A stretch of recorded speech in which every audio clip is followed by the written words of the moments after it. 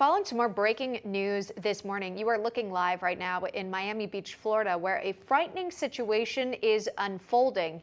An immediate evacuation order just issued for the building you're looking at right there.